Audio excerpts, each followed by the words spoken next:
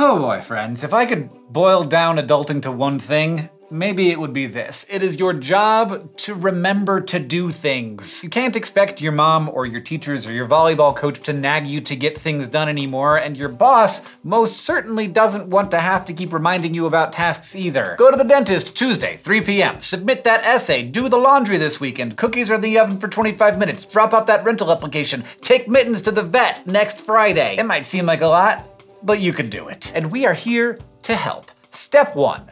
Write it down. If you want to remember to do something, write it down in a place that's easy for you to see periodically. I have a whiteboard that's right next to my refrigerator, and it says, "Clean the basement," and has for the last 2 weeks.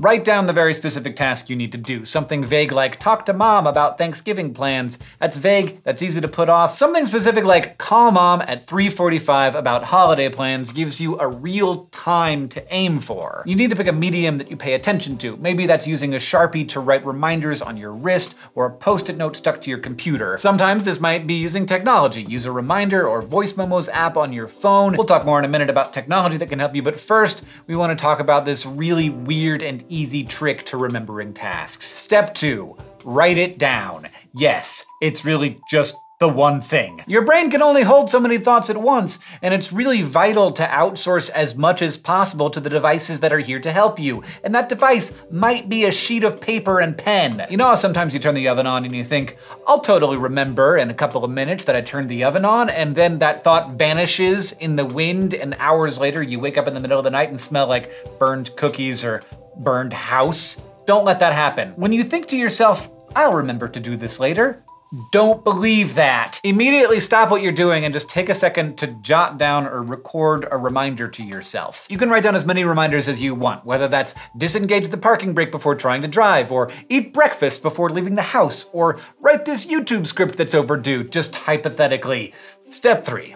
Technology is your friend. A ton of nifty tools exist nowadays to help you get through your day. Google Calendar is the oldie and goodie. It can sync with all your devices, so you can always quickly flip through to see what you're supposed to be doing at a certain time. If audio reminders better suit the way your brain works, that's great. Check out your preferred app store to find an audio reminder app that will let you record and play reminders. You can also look around the internet to see what else might work best for you. Everything from Pinterest to Trello to Evernote has useful features to offer depending on what you're trying to remember to get done. But honestly, the simplest solution is usually the best. Planners made out of good old notebook paper can be really useful and offer the benefit of never needing a battery or Wi-Fi connection. They can also work great in conjunction with a digital reminder, because if you're writing down a reminder in more than one place, you're even more likely to reinforce the memory in your brain. Step 4.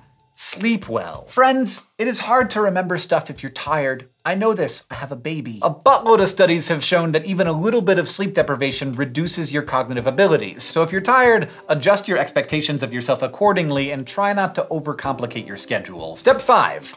Figure out your brain. Only you can know what systems work best for keeping you organized. It's worth it to think about times that you've forgotten an important thing and what conclusions you might draw from how that situation played out. If you're really struggling to accomplish simple tasks and get through daily life to the point where it's affecting your job and personal relationships, it might be worth it to see if a disorder like ADHD is at play. We can't tell you if that's the case, but plenty of tools and quizzes online might help you decide if pursuing a diagnosis from a professional could be helpful. But first, consider our next step. Step 6.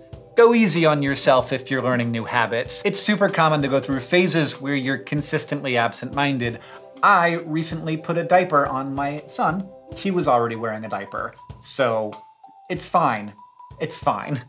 Think about whether you're sleep deprived, like we were just talking about, or if you're moving around a lot, starting a new job, or going through some other kind of big life transition. It doesn't matter if you see other people around who don't seem to be having the same trouble, because you are not them. Keep doing your best, try to keep things simple, and use all of the reminder tools at your disposal. You got this. And thanks for remembering to check out this video on how to adult. As always, we would love to hear about your tips and tricks for remembering things. And if you'd like to support this show, consider checking us out on Patreon at patreon.com/howtoadult. Take Mittens to the vet next Friday. Aw, Mittens, you okay? The cookies aren't gonna bake themselves, is what I thought I was gonna say for some reason. Write down the very specific task you need to do. Something vague like, talk to mom about Thanksgiving plans. That's vague, that's easy to put off.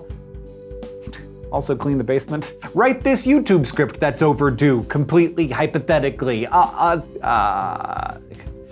Okay, got it. Yeah, yep. You can also look around the internet to see what might work best from you. Everything from Pinterest to Trello to Evernote has useful features to offer. You can also look around the internet to see what works. Sometimes this might be using technology. Use a reminder or voice memos app on your phone. My butt was making noise.